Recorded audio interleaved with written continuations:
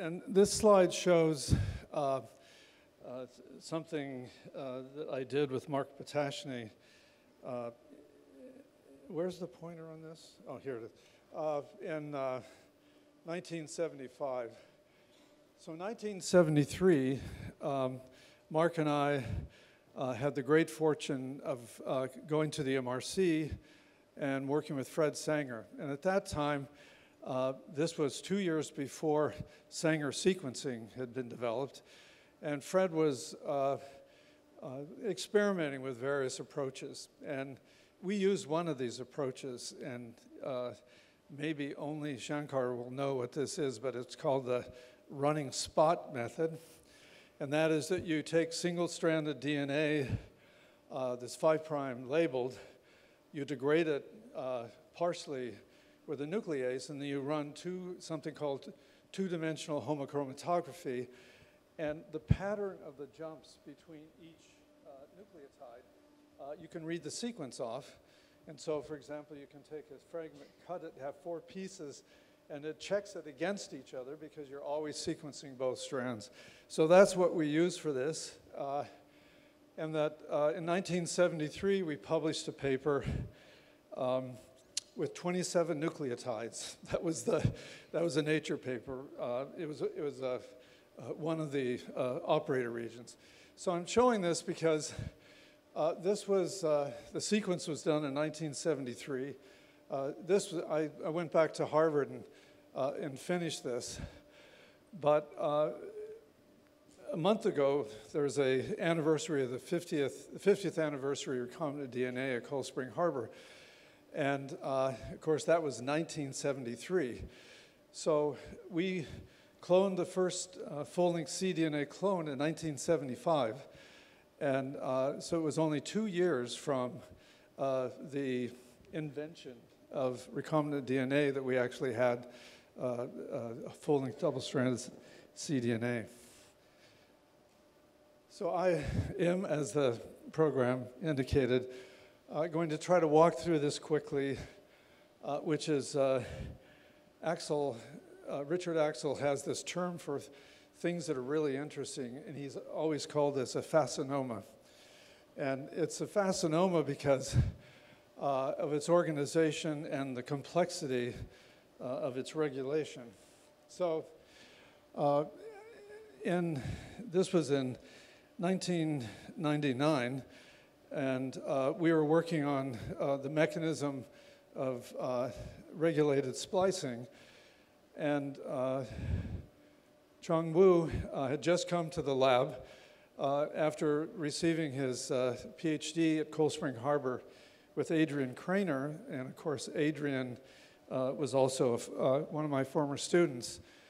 And we were looking for a locus to study alternative splicing.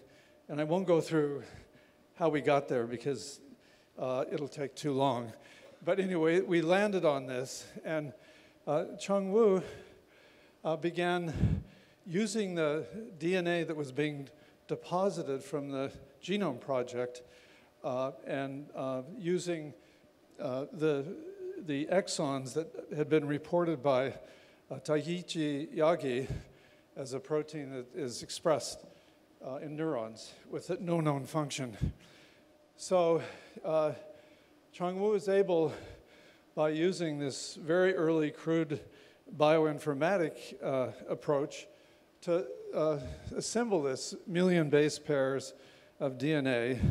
And the remarkable thing is that when end-to-end chromosomes are finally sequenced, it's accurate. It's completely right, which is remarkable. So this was, we identified this and started working on it intensely to try to understand what it does. And I'm going to tell you about its function first, because this is obviously really important. So a critical issue in building a brain is establishing the neural circuits. And there are a number of important issues in this, but two of them are neurite self-avoidance. Oops.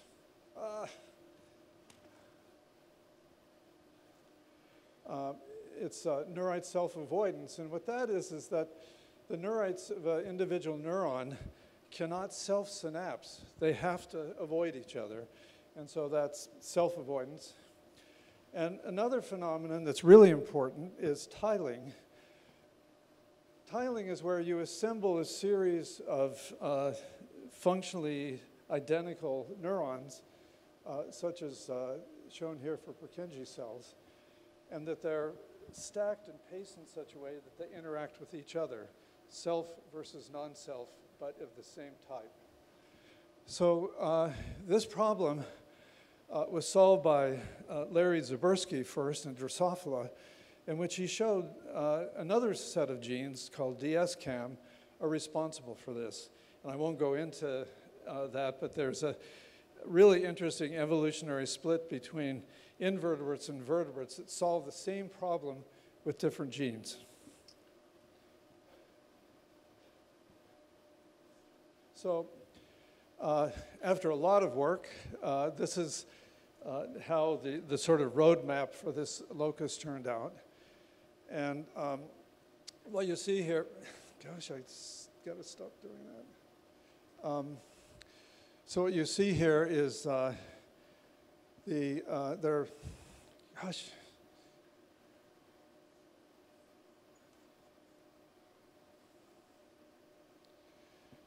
So there are three clusters, alpha, beta, and gamma.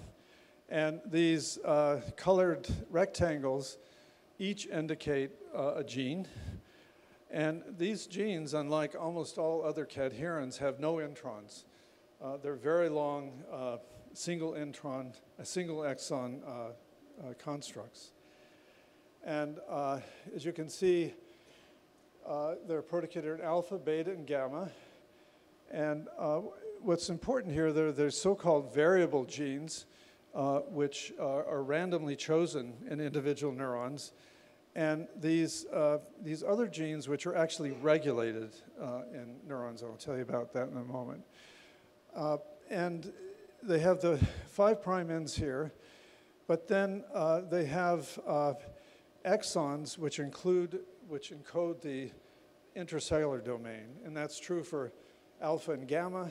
Beta has no intracellular domain, which is interesting. They're absolutely conserved in evolution, and they function, but they don't have a signaling component. They must have their signaling component from alpha or gamma.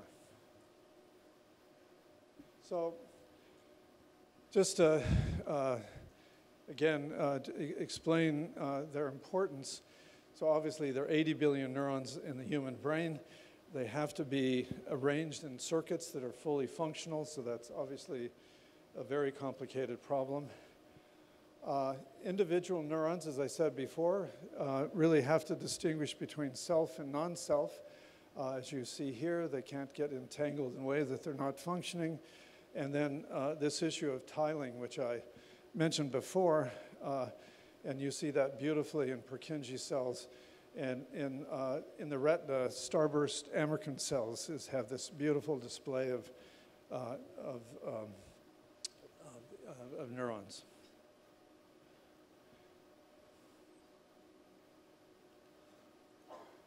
Now, this is how they're expressed, and it's complicated, but you can see that each of the two homologous chromosomes are independently stochastically expressed.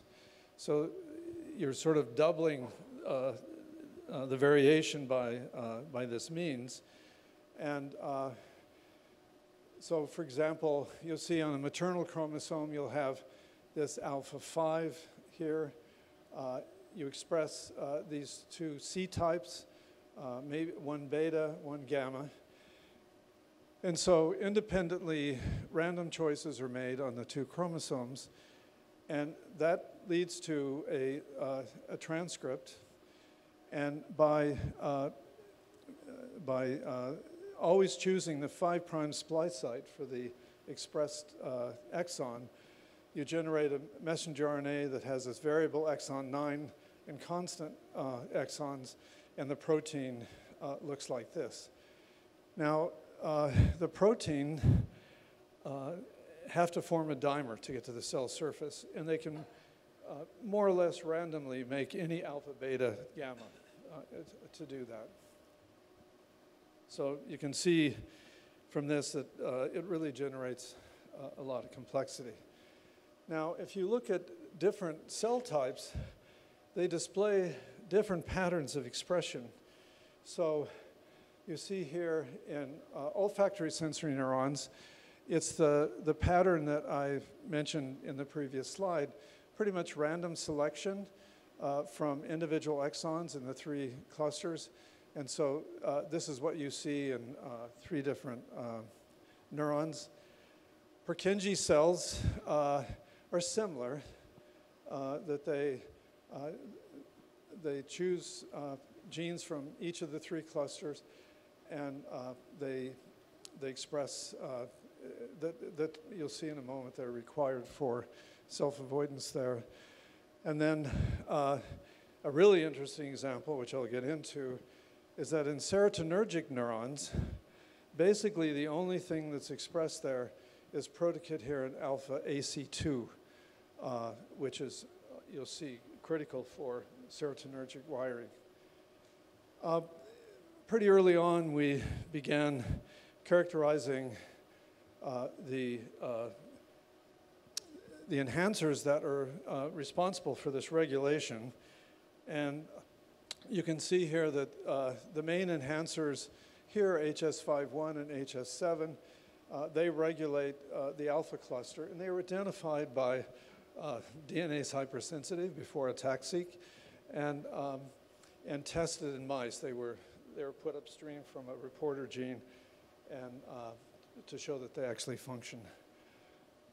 There's an enhancer here that acts on Protocadherin beta, and then a set of enhancers that are similar to the ones here that are acting on both the C-type gammas and the gammas. Now, so if we focus on the alpha cluster, it looks like this. You have an HS51 enhancer, and here are the variable regions. Here's AC1 and AC2. And I should say all through this, over the years, we sort of collaborate on and off with Chung Wu, and some of the work that I'll describe are part of that collaboration. So what was found is that within the alternate exons here, there are 2 CTCF binding sites located, one in the promoter and one in the exon.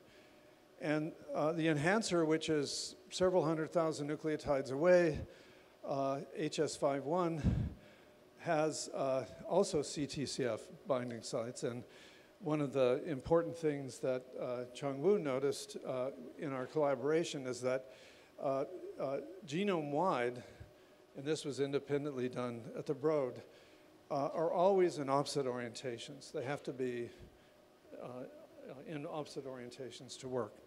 And so what happens then is that you see looping between 5-1 and alpha 12 here, and this was all confirmed in the ways we know. Daniela Canzio, a postdoc who's now at UCSF, and I'll talk about some of his work in a minute, independent work, did this experiment, which was very revealing. So he did the standard RNA polymerase synchronization experiment, where this is the 5' cap. Use DRB to synchronize the RNA polymerase. You wash the DRB out. You add thiou, and then let it go, and then isolate the RNAs. And this is what he was able to see, is what you can see in this particular cell line. It's producing alpha 4, 8, and 12. And you can see that in addition to the transcripts in the sense direction, there are also transcripts in the opposite direction. And so antisense RNA is initiated from within the exon going the wrong direction.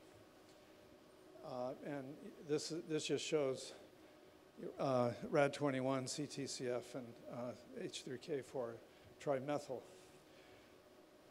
So to try to understand what was going on there, a whole series of experiments were done, were published a few years ago, and I don't have time to go through them, but this is basically the interpretation, and that is that you have the HS5 enhancer, cohesin binds, and by loop extrusion continues across the cluster. And what you see is that in the stem cell, all of the promoter sites, both sense and antisense, are methylated and off. And what happens then is that, as you saw in one of the previous slides, there's an antisense transcript that is initiated from within the exon, and it extends upstream. And it can go thousands of nucleotides. It's just a standard link RNA. But what happens is that with increasing amounts of TET3, it's the transcription of link RNA through the methylated upstream promoter leads to its demethylation, the binding of CTCF and cohesin, and activation of transcription, and that's shown here. So this is like the form at which a chosen gene is activated. And so the alternative forms that are selected are this complex process of dealing with methylation and random activation. So now, this year in science, Daniele Canzio, who I said is a assistant professor at UCSF, did a whole series of beautiful experiments that you can refer you to this paper. And this is done entirely in his lab. Of course, we talk all the time, but this is really his work.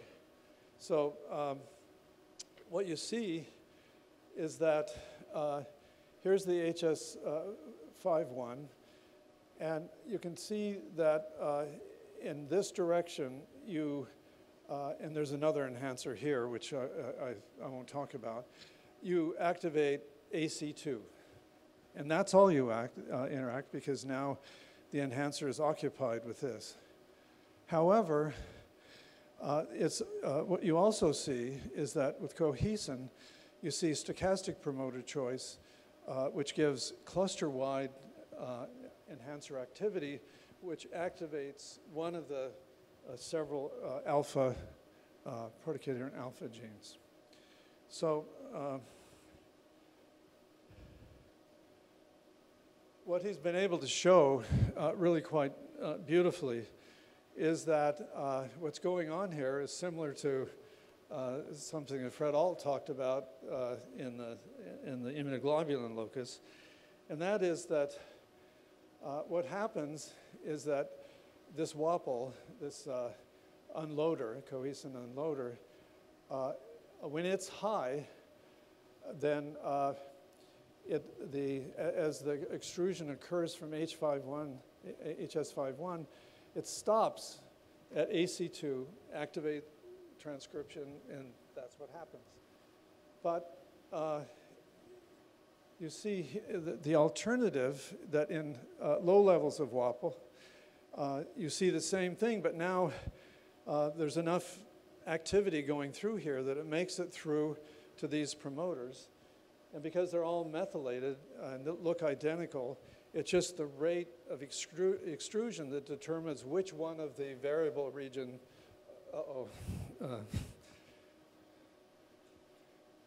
And so he did this nice experiment here in which you can see that if you map the mean WAPL mRNA levels versus the fraction of Protocadherin alpha C2, that you start off at a high level and it decreases. So the level of WAPL decreases during OSN differentiation, leading to the decrease in the level of AC2. So these are the intermediates. This is the stem cell for olfactory sensory neurons, and this is the mature neuron. Of course, all this thing was done in mice.